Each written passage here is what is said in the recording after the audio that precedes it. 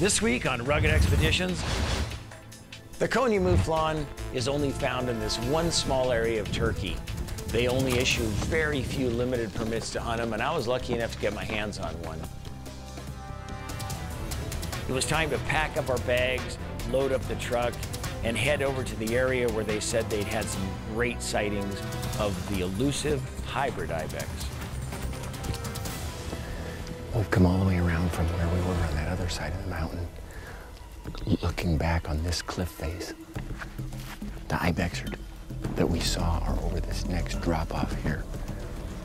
Down below him, to the right and below.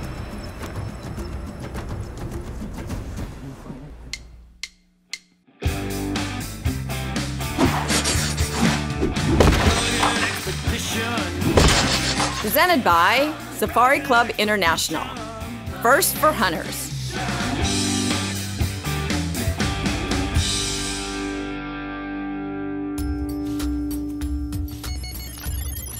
Life in these Turkish villages out in the middle of nowhere is pretty laid back.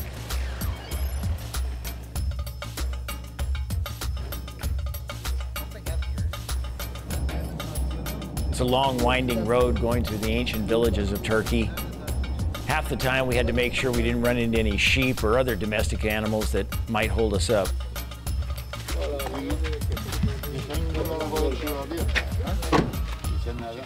We've come in from the main town. We're out here in a smaller village here in the outskirts, and you'll see that there's some mountains up here behind us. Boy, there's more turkeys over there. This place is crawling with turkeys. No wonder they call it Turkey. Let's go check them out.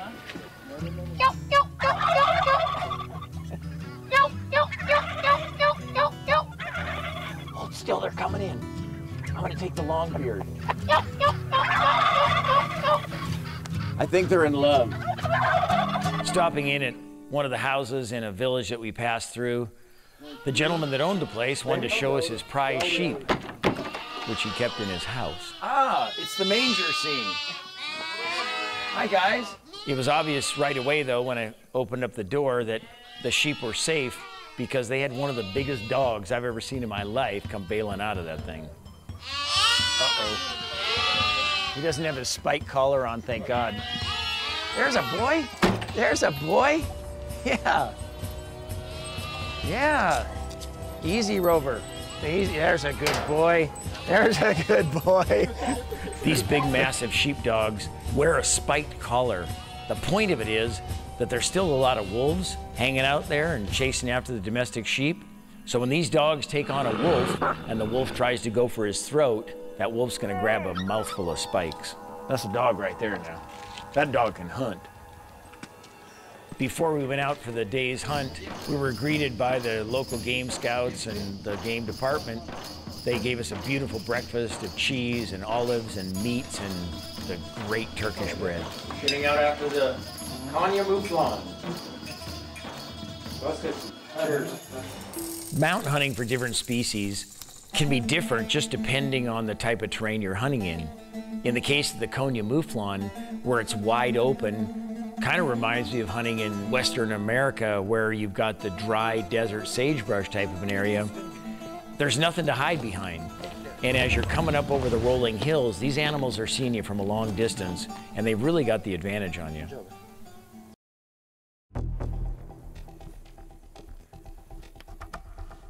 The Konya Mouflon is only found in this one small area of Turkey. They only issue very few limited permits to hunt them, and I was lucky enough to get my hands on one.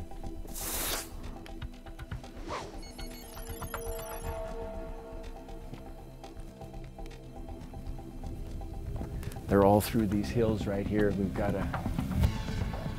a nice band we've been looking at.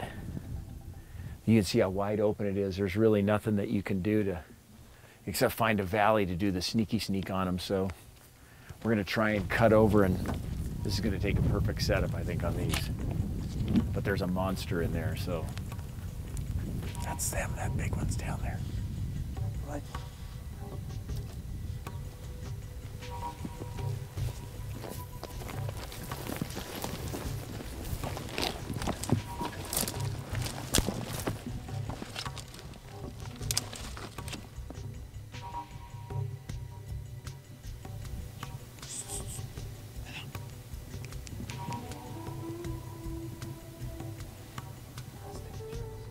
Nah, they're just small ones, huh? Those 4? Those ones there are too small. That one's probably a 7, 8-year-old, it looks like, but with these Konya, they'll get a lot bigger than that, so. Plus it's early, we got some time. But they're gonna grow up to be big one day.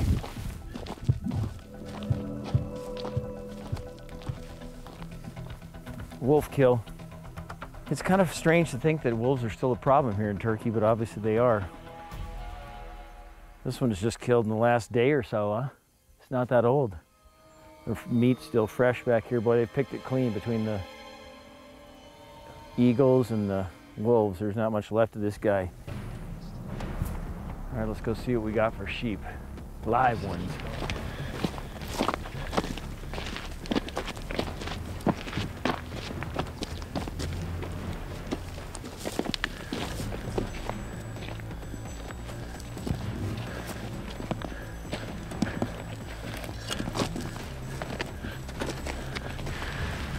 I see that. There's 6, huh? I see. He's got. We need to shoot the right one. There's a big white spot on the body. Okay, I got one facing this way. There's 2 together in that long grass. But he's the one on the right. Yes, now he's moving the head. Can you see him? I can barely. I got a bunch. He's in the grass, but I think. I got the one on the left clear. Okay, there he is. Okay. Yeah, horse like hook. Can you see him? Yeah, they're hooking down low. That's him. Okay, hold on.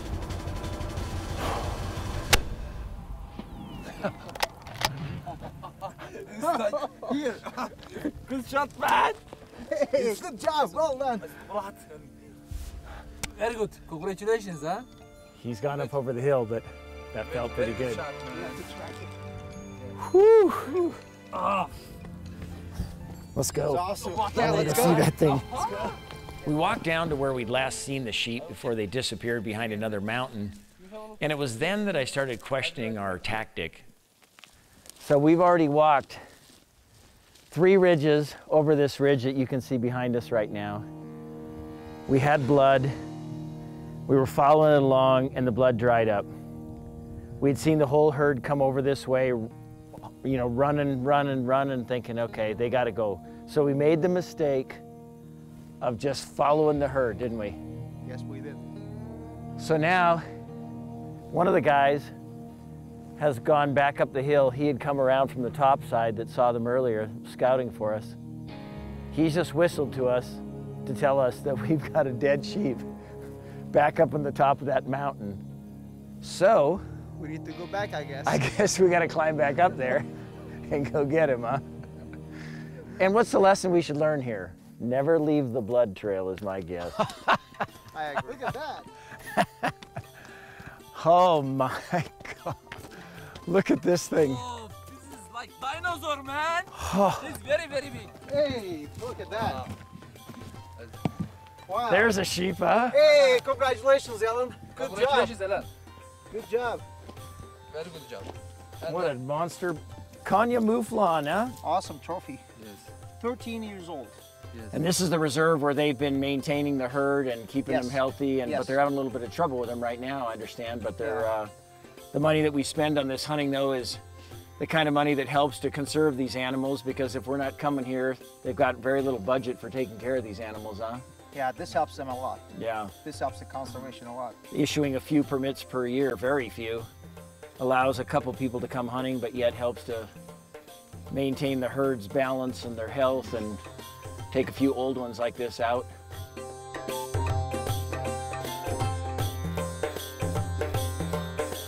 See him? Yeah, they're hooking down low. That's him. After our success with that tremendous Konya Mouflon, it was time to pack up our bags, load up the truck, and head over to the area where they said they'd had some great sightings of the elusive Hybrid Ibex. Looks like some really close-up ones right there. Not big enough? Those? Not for you. No? Very small for you. These Hybrid Ibex are a cross between a Bezor and a domestic goat. And what's happened is you've got these big Bezoar that come down during the rut around these villages where there's domestic goats. And you know, nature being what it is, one thing leads to another, and all of a sudden, you've got a hybrid.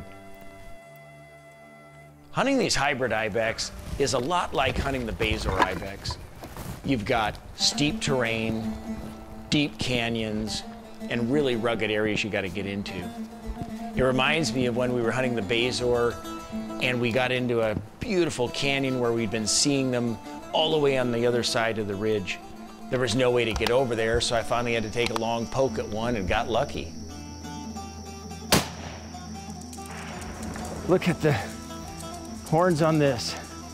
The big challenge on hunting these hybrids is you'll get into a herd of animals and you've got all kinds of pure Bezoar ibex, but we're there trying to get rid of the hybrid ibex. There, under the bush, on the left bush, under the bush is one more and more. Yep. Kind of brown and with the white legs. We got a small male over on this cliff over here. Not worth climbing all the way over there for. The good thing is we're seeing them and they're out moving even in this rain and this fog, so it gives us hope that if we keep glassing out here that we might still catch one coming out of here. It's getting later in the afternoon now, so they're starting to get up and move around, so keep our fingers crossed.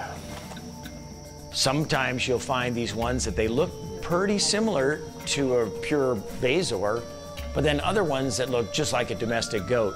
We're looking for one that's got floppy ears and he's got some oddball hair growing off of his chin or something like that.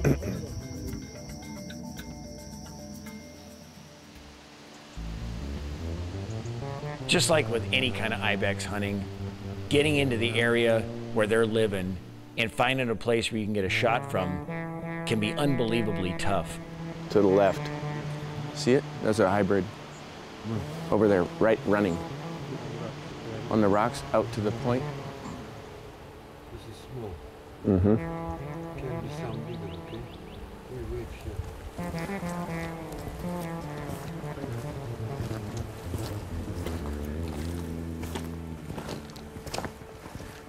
At times, we were just hand over hand climbing up through stuff that sensible people wouldn't bother with.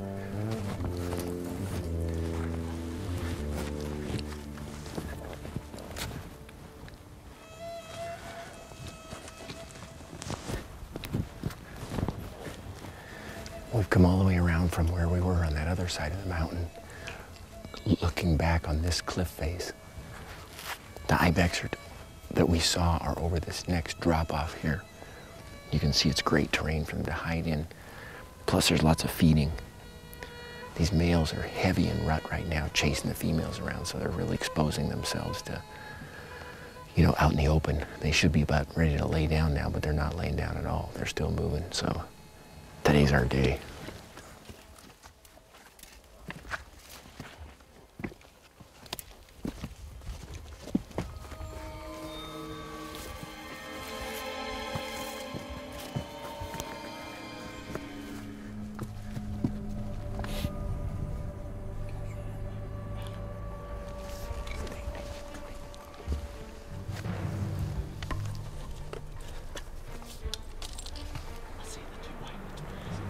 Down below him, to the right and below.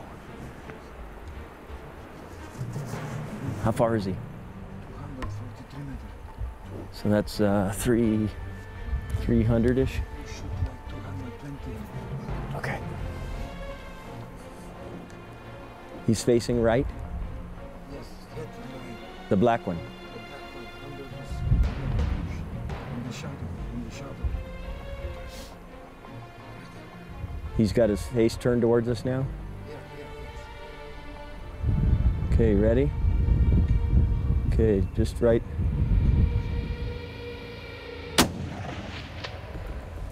Got him? Yes. Well done. Well done. That was so, he just went, it looked like he just went down, huh? Yeah. He fell? Yeah. Awesome. Jump here. Down in that hole? Well done. Good eyes. Good. Way to go. Way to spot him. Man, that was hard to see down there in that. They're down in that shadow. And there was a couple other big ones in there with us, huh? But they're normal. All They were all purebred. It never fails when you're looking for the one that's got the floppy ears and the black color, then there's a big, huge one. That one was nice. So now we got to figure out how we're going to get down there and haul him out, huh?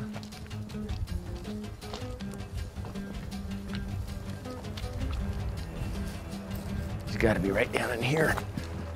This is the 2 trees that we could see from up on the top.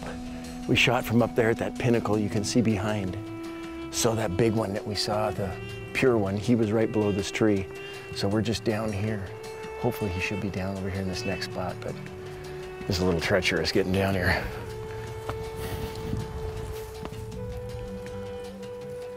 Well, these things like this steep country.